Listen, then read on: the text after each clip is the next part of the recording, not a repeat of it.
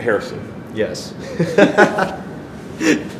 I'm sure you get a lot of emails from people asking you for either commission builds or fan mail or date requests or stuff like that. What is give me an overview, like what's the strangest email you've ever gotten that just made you sit back and go, whoa, the internet is crazy? I have a collection of those actually. I have a folder in my inbox that's called Pure Gold.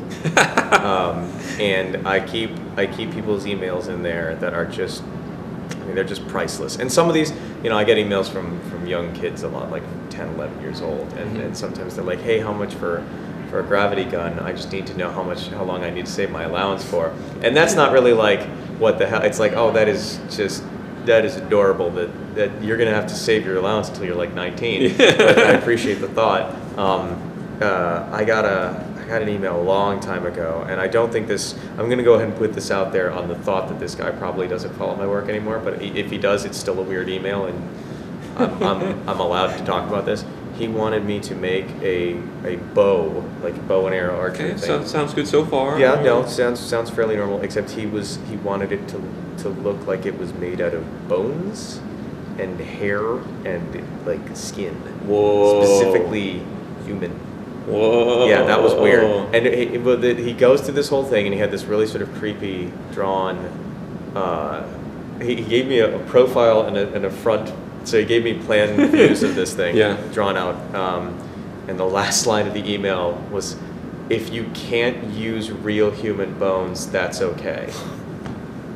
I think that takes the cake. That was a weird one. Wow. It wasn't so much that he said, make them fake ones, or don't, or make them foam, or make the, right. wood. It's if you can't, like, if it's too hard to get your hands on some genuine human skin, that's cool. I understand. I can work with your limitations. Yeah, on that, sir. Yeah, and I never emailed him back. Good man. Because that was really weird. That's a good one. I did not expect that. That's one of the ones that stands out to me. I get a lot of, hey, you should give me this for free emails, and I think everybody who takes commission requests gets that.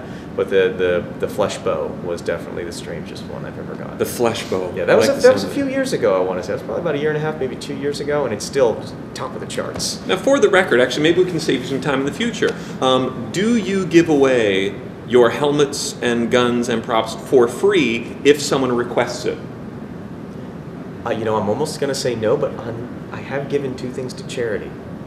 Okay. So if you're at a charitable organization and you feel that you could get upwards of $10,000 by selling one of my replicas, yes, I will consider working with you on a non-payment basis. But even then, probably not. Okay, good. Yeah, I've done 2 things for Child's Play charity in the past, and those have both been a really great success. But those are the only things that I can recall having given away for free, outside of when I was cleaning out my shop and gave away my shop garbage to people on my Facebook page recently. Which apparently was highly valued garbage. Everybody was very interested The in my old garbage. phrase about one man's trash is another man's gold is...